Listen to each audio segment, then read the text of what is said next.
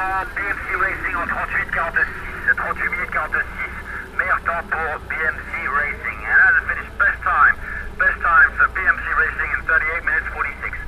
38 minutes 46 seconds, best provisional time for BMC Racing. You are listening to the Cycling Podcast at the 2018 Tour de France in association with Rafa.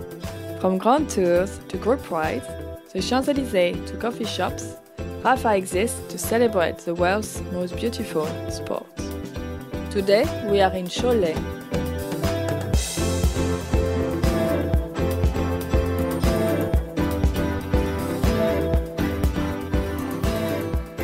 Well, we were played in there by the voice of Seb Piquet, a familiar voice, but I was standing by one of the motorbikes at the finish today, and race radio was coming through there, and I happened to be passing just as BMC were crossing the line, so I was able to capture there the voice of Seb Piquet, the official race radio at the Tour de France, declaring BMC to be the fastest team so far, and that was a result that stood the test of time. Where are we, Lionel? We're in Cholet, outside the delightful Geraint Hotel, one of the town's high Premier spots. Tourist attractions, I think. But a hotel whose restaurant came to your rescue last night, François. It did. It did indeed. I was staying. Can I name the place? Yes, I can. I was staying in the Campanile. You know, it's a kind of chain restaurant, like motel. And when I got there last night at 10:05, the memories of France for some of you maybe, I was told the kitchen was closed and I couldn't have any dinner. So, you know, my English friends, it doesn't happen only to you. It also happens to the locals. But so, and the lady told me, oh, but you've got a great Burger King up the road along the cemetery. So I started... Burger King by the cemetery. It doesn't get more glamorous than that. So I started walking towards the cemetery when all of a sudden I spotted the place where we are now. It's another chain hotel called Geraint, and the Wanty Group Gobert was staying there. And there was a delightful young woman called Jessica, I think, and I asked her, is it possible to save my life and, you know, give me something to eat? And I finally had the Wanty Group Gobert menu, which was, could I say, just average. But it saved my life. Well, really? It propelled them to a very impressive 21st today in the team time trial, just 2 minutes 24 down. Penultimate team. It's the only team worse than them was Cofidis. It's probably the Paupiette, you know. And I think, Lionel, you rode the team time trial course this morning with Tom Carey of the Telegraph. I believe you went a little bit quicker than Cofidis. No, I wouldn't say that publicly for people to hear. That was just a small joke between us. But no, you're right. We did get up and went and rode the course, and it suddenly came back to me. I've ridden more or less the same course before, 10 years ago, when there was an individual time trial here in Cholet on more or less the same course. It was slightly shorter that day. Today they did a little detour off the country road to take in a small climb past some houses, and it was about maybe 5 or 6 kilometres longer today. But it was typical rolling country fare. And the wind was blowing a bit when we rode, and it was a course that offered risk and reward, I think, and we saw that from the results. Well, let's hear the results. Let's hear your tale of the attack, please. Okay, stage 3 from Cholet to Cholet, 35.5 kilometres, a team time trial, and BMC Racing, the pre-race favourites, they won. An impressive performance that has catapulted Greg Van Avermaet into the yellow jersey for the first time since his stage win at Le Lyon 2 years ago. BMC, Team Sky, Quick-Step Floors and Mitchelton Scott were the first 4. Team Sunweb was 5th. Team EF Education first was 6th, and I suppose the surprise result was a disappointing performance by Movistar, who lost 53 seconds to BMC, which means that Nairo Quintana has made up no ground whatsoever, and we would have expected him to do that a bit today, but Movistar, looking at the splits, they went out too hard and paid for it at the end, whereas BMC, Team Sky, Quick-Step and Mitchelton Scott really got the pacing spot on. You've got to include Sunweb in that, because they were all within 11 seconds of one another. And so Sunweb, I think, were quite fast finishers, so they seem to get it pretty much right. Yeah. So Van Avermaet in yellow. Peter Sagan is now back in the green jersey. He's already got a healthy lead, 104 points. over Fernando Gaviria's 78. Dion Smith is still in the polka dot jersey. He's tied on 1 point with Kevin Ludanois. That will probably change tomorrow. And the white jersey is now on the shoulders of Sunweb's Søren Kragh Andersen. Whoa! That has been verified by the pronunciation police, and until lots of people tweet me to say I got it hopelessly wrong. But that was my best effort at that.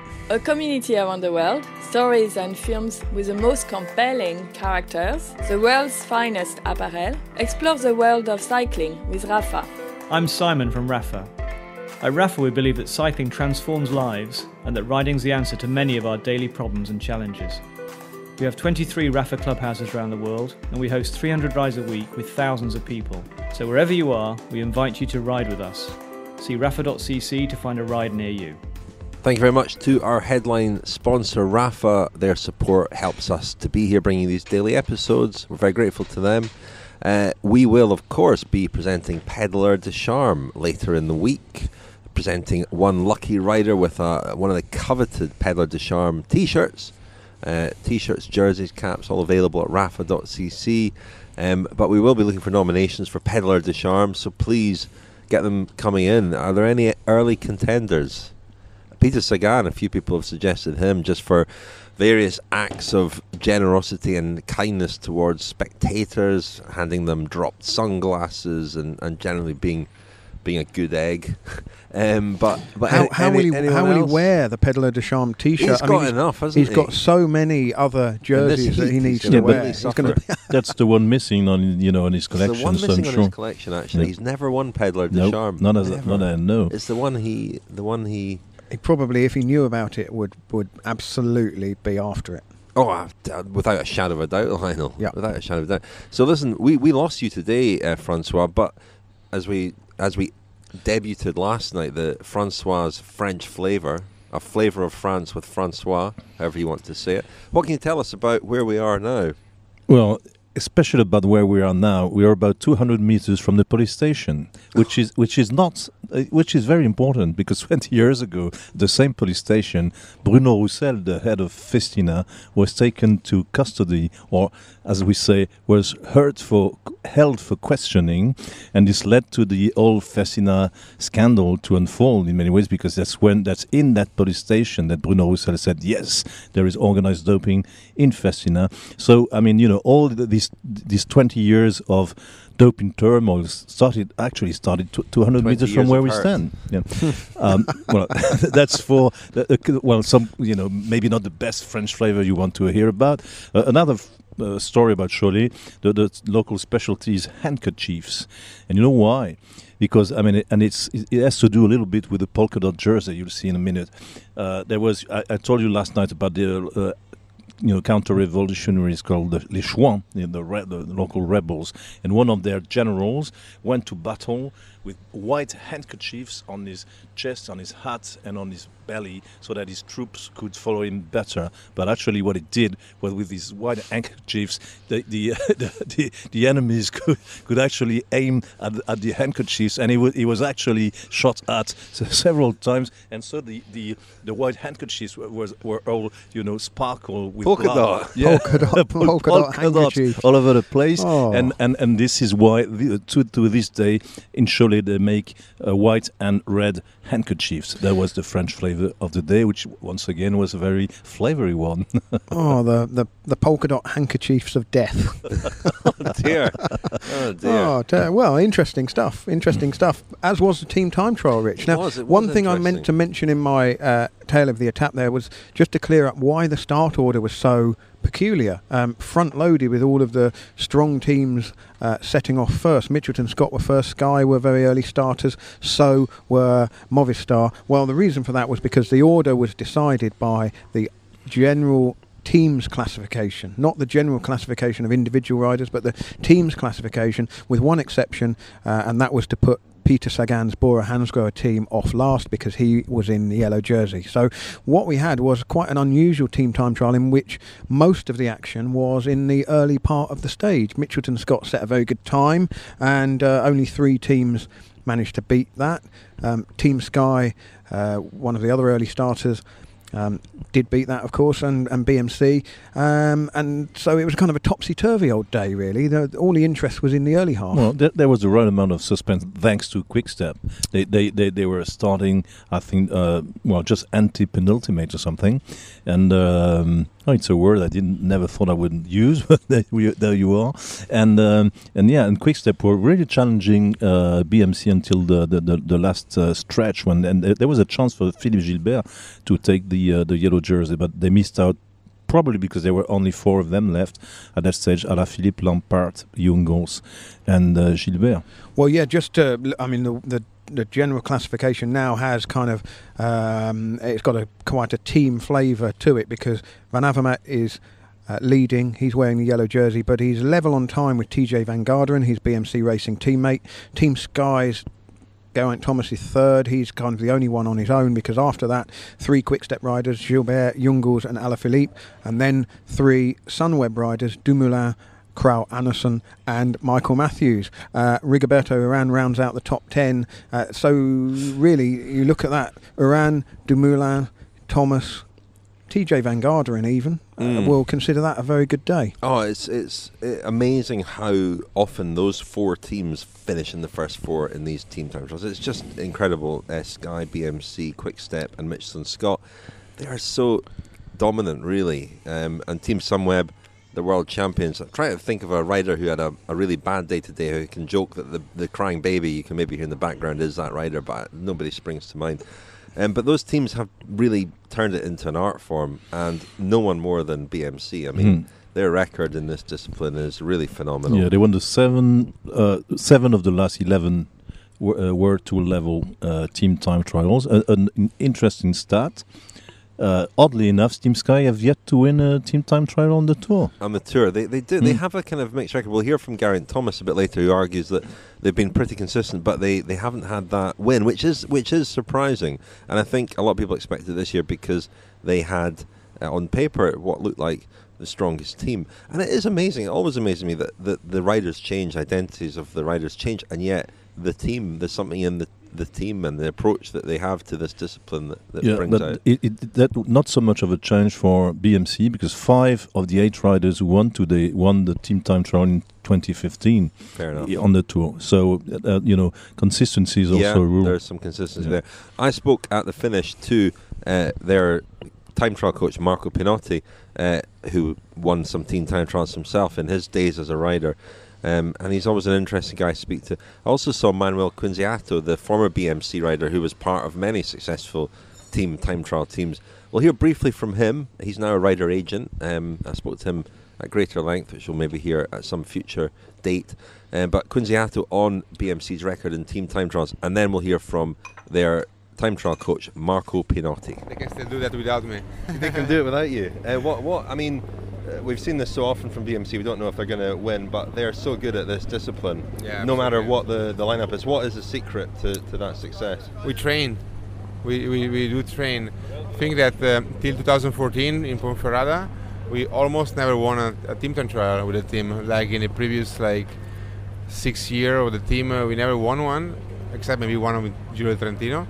And there that day, also with the help of Dario Broccardo, the new coach that entered, that he was really focused on time trial, and then Marco Pinotti, we found a perfect combination for that World Championship, and we won it. And winning it motivated all the riders, and we just started training. Every team camp in December, in January, we were doing at least 2 or 3 times a week training on that, and we got better and better, and that's the secret. At the end, team time trial is really a lot about how you race, because very often, look at the World Championship last year, not often the best, the really strongest team wins. They win the team that race the better.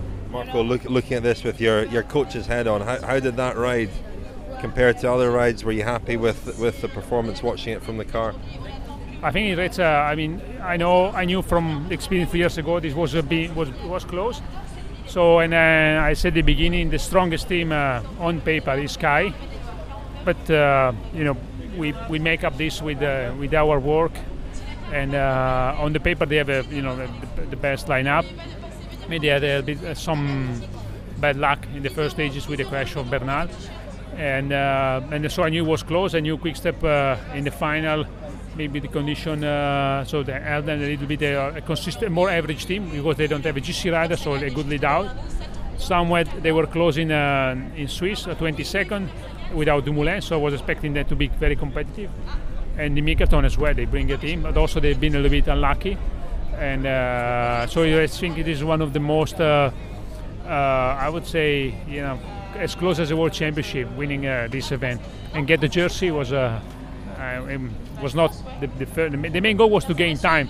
Winning, I had confidence in the guys, but rationally I would say it's difficult to win. But I believe in these guys, and they give me back whatever my beliefs. It was quite a technical course, and a few teams seem to have got their pacing wrong, the strategy wrong, and a few teams also lost quite a few riders. Was it the sort of course where you had to be prepared to lose riders? Yeah, because when we did the recon on Wednesday, the condition of the wind were a little different. This morning I realized immediately, that the wind was a lot stronger, so we changed a little bit the strategy to have, I would say, a more gradual start and be there in the final. I think there was, you can see this from the time split. Still, other team they did a very strong final. The final was maybe equal for those guys, but we made a difference maybe where we kept 8 guys on the long stretch road from kilometer 18 to 25 when you still have 8 riders. Is there a key rider? I mean, often they talk in team time trials about there being a kind of captain on the road. You've got from Stefan Kung as a time trial specialist to Richie Porte, Greg Van Avermaet. Is there a key guy in this lineup? I think probably Kung is the name that stand out as a motor of the team. But these days, Paddy Bedin was also really good. Van Gardner was also really good. Greg had the motivation. Everybody as you've seen the. Only maybe one is the lineup of this team of Dauphiné. We lost 35 seconds from a team like Sky with basically this team without Froome. I think everybody in this discipline is well prepared. They know a lot of the technique, and then they give always a little bit extra than they would do by individual time trial. And a great boost for the team. Any news on the team? Do you have any insight into the future of the team? We are confident. I am confident in what Ochovic is doing, is working, and but you have to ask him directly to have a good answer. The Cycling Podcast is supported by Science in Sport. Beta Fuel, the new superfuel from Science in Sport, is a 2-to-1 maltodextrin to fructose isotonic drink that delivers 80 grams of carbohydrates per serving without upsetting your stomach. This formulation means your stomach can process more carbohydrates per hour than glucose alone would allow. And this could make all the difference to your ride, whether you're cresting the Alpe d'Huez or just crossing the line at your local sportive. Available on scienceinsport.com from July the 12th. Science in Sport, fueled by science.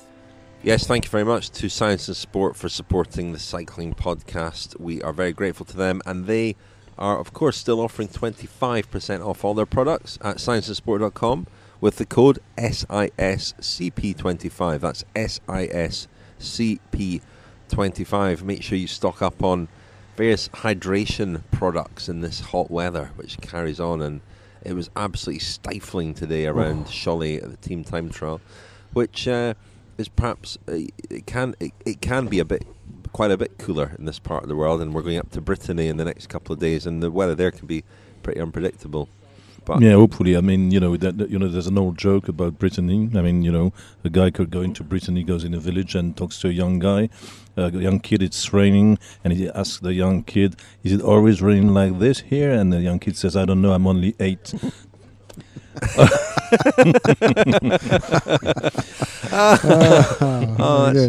excellent. Excellent. Yeah. We'll talk about the big losers, I think, in the team time trial in the next part. But there were some other winners, I suppose, if we look at the finish sheet. Team EF Education first, I think. A great result for them. They were 6th on the stage. One of their main men for this event was Lawson Craddock, who's been riding with a broken scapula, not a broken clavicle, as I said last night. One or two of you pointed out. Sneaked in a corrections corner there. But they rode really well, and Lawson Craddock in his battle to carry on is actually the feature of our Kilometre Zero episode tomorrow. We'll hear from him and lots of people around him, including the medical team who've been patching him up and making sure he can carry on.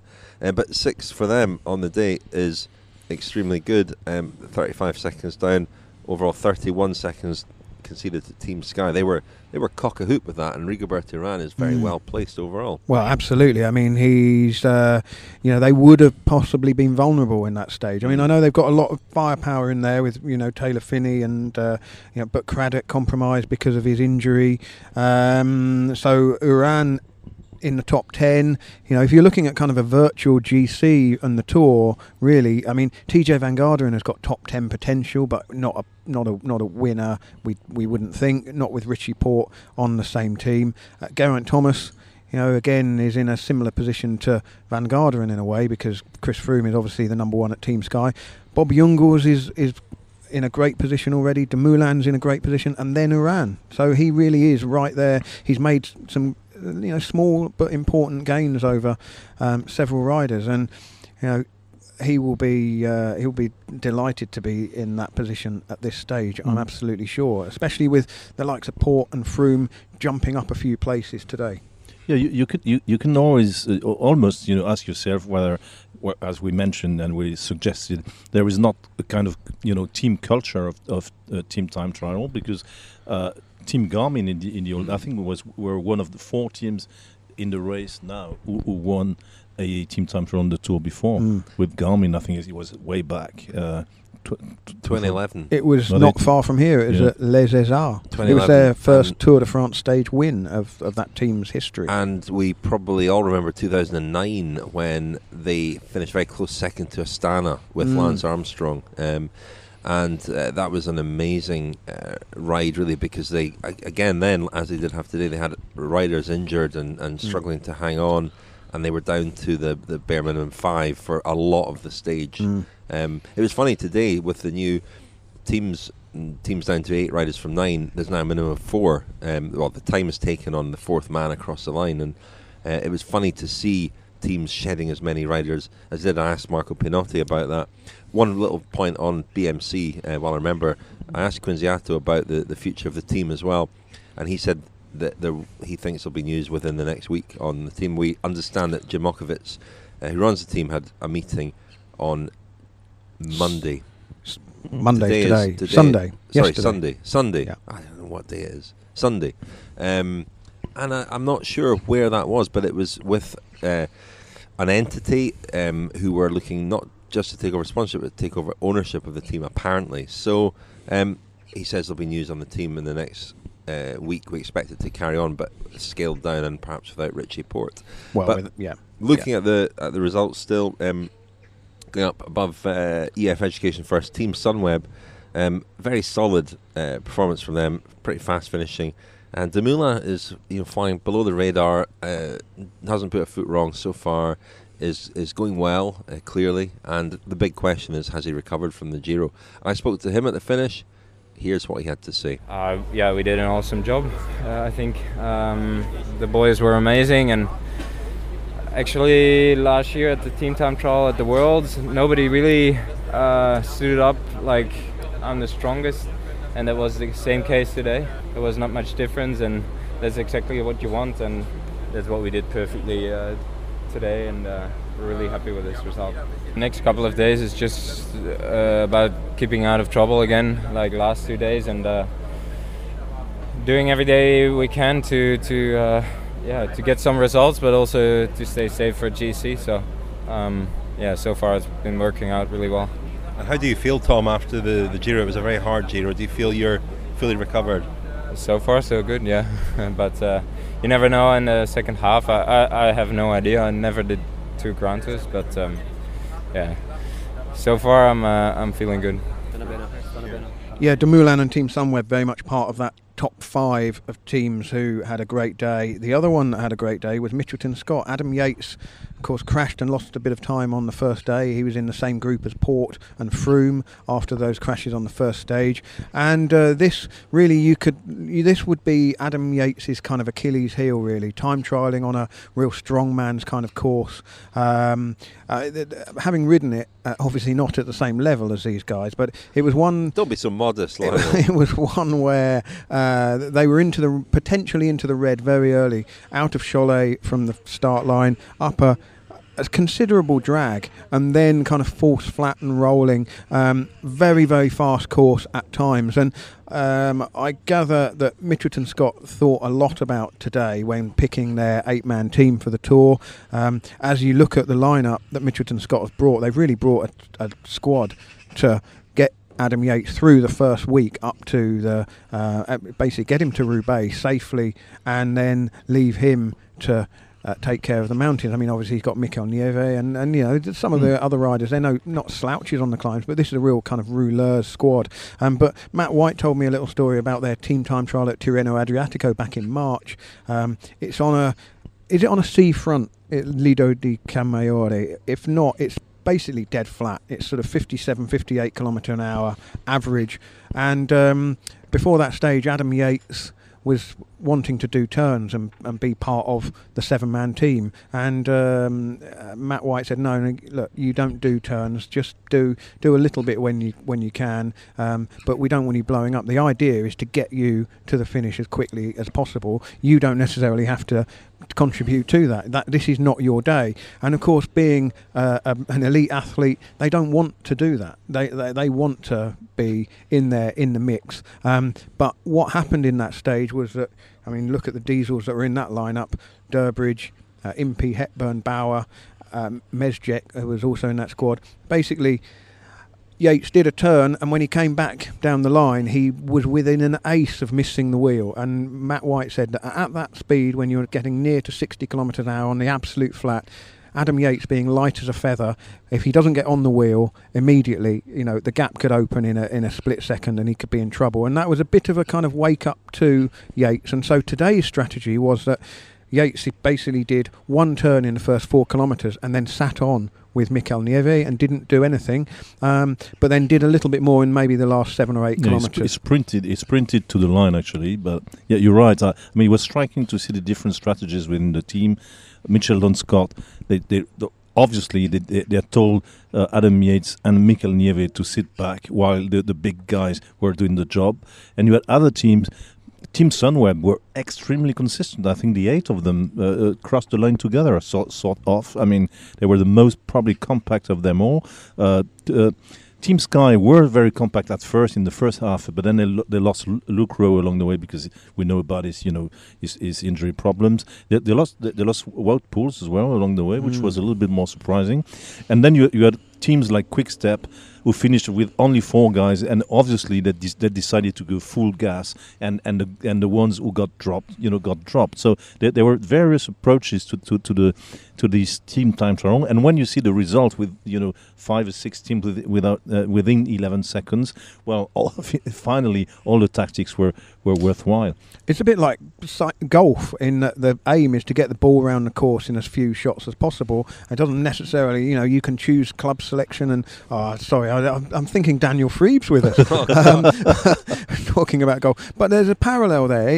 You don't have to ride the team time trial the same way. It's about looking at the strength of your 8 riders. And as Matt White said to me, it's actually more about looking at the weaknesses of your 8 riders and taking those into account more than the strengths, because there will be times on the course where the real strong guys have to dial it back a bit and aren't riding at the absolute maximum that they might be able to, but they have to think about and look after their teammates. And particularly when you've got a golden teammate like Adam Yates, you've got to get him round as quickly as possible, not put him in trouble. But we saw Bernard, for instance, take turns. But bearing in mind that he is the Colombian time trial champion, but he was quite surprising when you saw Yates sit back and Nieve and Bernard taking turns. It was. I mean, it's a fascinating discipline, isn't it? It is like a chain where the chain is only as strong as its weakest link, and it, looking at that team, as you say, the Mitchelton Scott team in particular, they are all big guys and big rouleurs, and Nieve and Yates really did stand out in that lineup, and having them sit on is the most sensible approach, giving them an armchair ride to the finish if you can, and it worked. I mean, I think given the less than perfect build-up they've had to this stage with Impey and Durbridge having heavy falls yesterday, they'll be pretty pleased with that. They'll be pretty happy to finish within 10 seconds of the winners. Team Sky, as you mentioned, surprised to see Wout Poels, conceding over 4 minutes. He rode the Giro as well, of course, but that's a surprise. Casoviejo, their Spanish time trial specialist, he was also tailed off a little bit, but not much. I mean, he was there pretty much the whole race. And but he was giving it absolutely everything. He rode really well for the team, and then dropping off. Probably the main dropouts of the day was Peter Sagan. I mean, he was actually, he lost contact with the team after 25 Ks. Yeah. So which was quite surprising in a way. So maybe he realized early on that he wouldn't keep the yellow jersey and decided to relax because he has other goals within stages, fight for the green jersey. But on the finish line, he said he was kind of tired, and he had a bad day. He's Peter Sagan, so I thought maybe this is the one thing he can't do. Yeah, maybe. But my impression was that in the last 10 Ks, he spent the last 10 Ks thinking of the one-liner or the nice little quote he would give, because he told all the TV guys in the mix zone. He said, I had a bad day. I lost the yellow jersey, but it's not Sunday every day, which was. Obviously, he was very proud of himself. Is that a twist on an old Morrissey song there that he's... Who knows? Yeah, subliminal Morrissey references in his interviews. Peter Sagan, he's capable of anything. Team Sky, I spoke to Geraint Thomas at the finish. Geraint Thomas, another one like Tom Dumoulin, who's had a stress-free, trouble-free first few days and is looking good. Here's what he had to say at the finish after the team time trial. Narrowly down on BMC at the moment, but how did you feel the ride went? Yeah, decent. I think we sort of rode well as a team and got it all out collectively. For me, felt good, and just a bit, every time I seemed to hit the front was on the faster section, so you're kind of doing shorter turns and kind of felt like I could have got a bit more out. But that was a bit frustrating. But I think altogether we rode well, and especially with there's a lot going on there. It was quite technical, even though it wasn't many corners. It was changing the direction, the wind, and the climbs and the descents and everything. So I think we rode decent. How were the conditions? Because a lot of teams seem to be losing men. I mean, you more or less held it together. A couple of guys dropped off. But how tough was it with the wind and stuff as well? Yeah, it's always changing direction. So you're always sort of and there's a big gusty, and there's a bit flickers in the line or whatever. And obviously it's not just one gradient either, it's always up or down, and so you're having to really sort of change your turns depending on where you are on the course. So I think it certainly favours the teams that can ride well technically, and they're quite even as well. So I think it was decent for us, but like I say, just a bit frustrating. It felt like I could add a bit more in the tank by the end. But the Sky something seems to click this year for Team Sky and Team Time Trials. Is that your feeling as well, that and is it a result of doing anything differently? I don't think so. I think it's always been decent when not saying it's because of me, but every TTT I've done, we've always sort of been there or thereabouts. Obviously there's been a few in some Grand Tours when we haven't necessarily had our strongest team. It's been a bit sub what you'd expect, but I think every time we've done it in the Tour, we've been in top 3, I think 3 or 4. So I think we've always sort of been there or thereabouts anyway, but I think sometimes it just hasn't had the best sort of lineup. So we heard there from Geraint Thomas, Team Sky. The losers, today's losers, I mean, Movistar, an obvious example. They came in with 3 leaders, really 4 if you include Marc Soler. It was pretty much just those guys left at the finish, along with Andre Amador. They finished with 5 and conceded 53 seconds. So the advantage that Landa gained over and Valverde gained over Chris Froome and Richie Porte on Saturday on stage 1 was almost wiped out in the case of Froome and was wiped out in the case of Porte today. Yeah, and Quintana makes up nothing. I mean, a bad result for them. Richard, you reminded me of Alex Dowsett talking about Movistar, and they're kind of, get up and ride it type we attitude. Played an interview a couple of weeks ago with Alex Dowsett on the Movistar approach to team time trials. Yeah. He used to ride for them, of course, and almost the opposite, really, of what I heard from Matt White about how Mitchelton Scott had kind of plotted their way round this course with one goal in mind. And, maybe Movistar paid there for having... I mean, that is a strong team on any course. I mean, they really should be, and have in the past been right up in the top 2, 3, 4 places in team time trials. So it's a surprise result that they did so especially so poorly today. As we saw Landa struggling halfway. I mean, the astonishing thing, Movistar are always puzzling in terms of strategy, but maybe that's what Alex Dowsett was saying, that you have the impression they don't have a strategy, they have a philosophy, which is not exactly the same thing, and so that there's no kind of planning. But when you look at the course, the last bit was quite bumpy, and so obviously better for riders like Quintana, Landa, and all. But we have the impression that they did so much hard work in the first part that they lost momentum in the second. And Movistar don't cease to be astonishing, puzzling for us, seen from the outside. In the mountains, you're always waiting for them to attack. They never do. They kind of never do. Every time there's an echelon, you can be sure they'll be at the back. And you have an impression they never seem to correct that. It's not part of their philosophy or their culture. And maybe that you have the impression that they're riding on intuition or improvise. They improvise a little bit.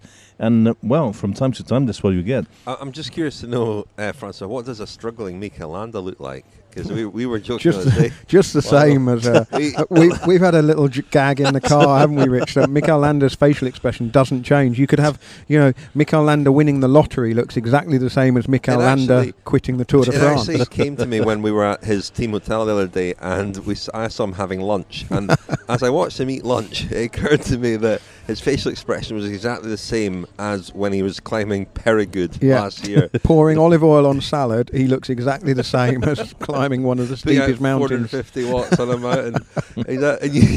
You said Lionel Landa winning the lottery face. Someone needs to sort of do some kind of Photoshop work. There'll be a meme before the morning, I'm sure. But the thing about Movistar is they've got this. We're in World Cup week. We're not mentioning football, but their quartet reminds me of the Le Carré Magique. Soler is the young pretender to be included in that group. We haven't seen enough of him at this level yet, although winning Paris-Nice at his stage of his career is impressive enough. But they lack the ability to stick the ball in the net. They've got everything going for them. The Carré Magique were playing together, and they had Platini, scoring the goals. The problem with Movistar, they seem to be they're very good at playing, at kicking the ball around and keeping it. But in the end, they always fall short of scoring. Yeah. So that's a problem. Just to explain, Le Carré Magique was the Magic Square was the four-man midfield that France had when they won the European Championships in 1984, and that's one of the big conundrums for any team, isn't it? How do you persuade riders of similar abilities to align behind one goal? What's the point of finishing, second, fifth and ninth, which they possibly could, when they have the potential to actually win the Tour de France? But they've not got off to a great start, and it's only 3 days in. Maybe we should ask Spanish cycling expert Fran Reyes, because I was with Fran last night actually, and we had this discussion, and he offered an explanation, and I'd be glad if we could some time during the tour hear his explanation, because I didn't understand a word of it. Well, look forward to that. Was it a bit quick for you, François? We'll definitely get him on. A couple more losers, I suppose. Lotto NL Jumbo felt they got their strategy wrong, the pacing wrong. They started too conservatively, too slow, they felt, and they've lost quite a lot of time. 1:15 down, 13th team. That's a bit of a blow to Primož Roglič, who we've been looking forward to seeing how he gets on here. Not a good performance. Just ahead of them, AG2R. I don't think they're losers. 1:15 down as well. This is the great contradiction of a team time trial, isn't it? Yeah. Lotto NL Jumbo and AG2R have lost exactly the same amount of time to BMC, but one is, I think, a decent performance, and one is a little bit of a surprise. I think AG2R will be happy-ish. They were very happy about it. Romain Bardet at the finish said that really worked at it, that improved at it. They're good, specialists of this kind of effort with Sylvain Dillier and Pierre Latour. Pierre Latour turns out to be exceptional. This young guy, we know, is one of the hopefuls of cycling. We've seen him a little bit as a climber in the last couple of years, and he actually won the French time trial title, and he was very, very instrumental in making sure he didn't lose a lot of time. And Bardet was really, really relieved and happy about this effort. And he said something interesting, because he was one of the GC leaders who didn't lose any time on day one, and so he was asked about it again, and he said, "I don't want to say that others like Chris Froome lost time on that day, because I respect my rivals. The time is only won on riders, on the bike, in the mountains, and not on crashes." I mean, which was pretty, nice from looking a little bit ahead. But Bardet, I mean, that was the first big obstacle for him, and if he can get through the second on the cobbles on Sunday, he can really start to think about growing into the Tour as a potential winner rather than just a podium potential. And looking at their squad, I mean, he's got Oliver Naesen and Sylvain Dillier, cobbled experts. Dillier second in Paris-Roubaix, of course, this year. Naesen seems to be in the break every time in Belgium. They've picked a smart squad here, AG2R. They've actually, without having a huge budget, managed to put together a team that looks like it's all aligned behind this one goal, and it's an improvement on previous years. It's very interesting the way they're actually improving every year, adding an element to the puzzle.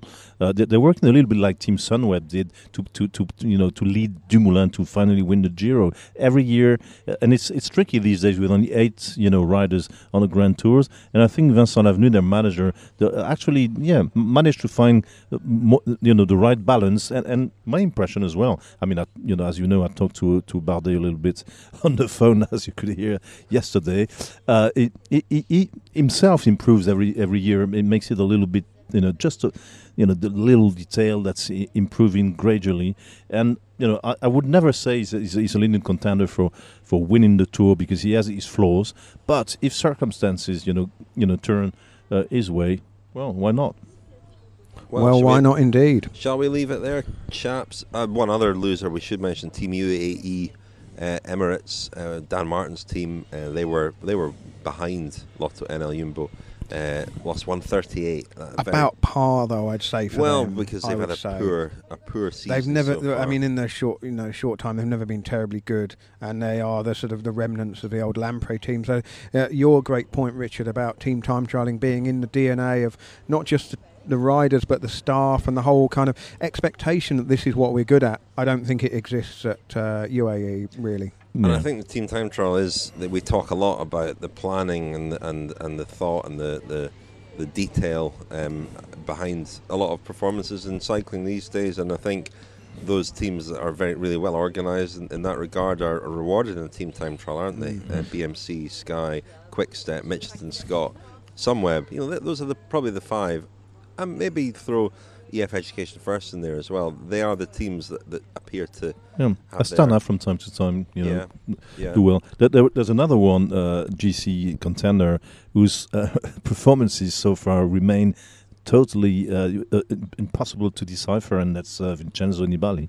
Good point. I forgot about him completely. Wow. Yeah, I mean, they were, again, probably par 11th, 106 down. I think that's a pretty good performance for them, actually. Not bad. Just behind Movistar, not bad. I mean, they've got quite a strong team here. The Izagiri brothers, both strong riders, strong time trialists. If you'd said before that Nibali would only lose 13 seconds to Quintana in the team time trial, you'd think, blimey, Bahrain have pulled out an absolute worldie of a ride. But so they'll probably look at the results and say, well, it's gone better for them than it might have done. One thing I remember from the Vuelta last year was Chris Froome talking about stage 3 into Andorra and making that really hard with Gianni Moscon and so on, in order to try and put Nibali in trouble, because he said Nibali is notoriously a slow starter in Grand Tours, and if you're going to take advantage of any, lacking condition or form or whatever he might have, you really have to do that in the first few days. Having said that, of course, when he won the Tour in 2014, he won stage 2, and then he held the performed very jersey well in the all the cobbles. way. but nevertheless, that's the exception that proves the rule. He is somebody who we tend to see riding very strongly in the third week of a Grand Tour. So still a long way to go. Shall we leave it there? Maybe looking ahead quickly to the next few stages. Greg Van Avermaet is in yellow, and with the cobbles looming at the end of next week, and other tricky stages along the way. They're not going to be tricky for him. No, that's what I'm saying. That's what I'm saying. He could keep the yellow jersey for a long time. Yeah, because until Annecy. You can have an Annecy. Yeah. Cool. Well, let's go and find Burger King beside the cemetery somewhere. Thank you very much, Lionel. Thank you, Richard. Thank you, François. Thank you, Richard. You have been listening to the Cycling Podcast at the 2018 Tour de France. Thanks to our sponsors, Rafa and Science in Sport. The music is by Santoré. This episode was produced by Tom Wally.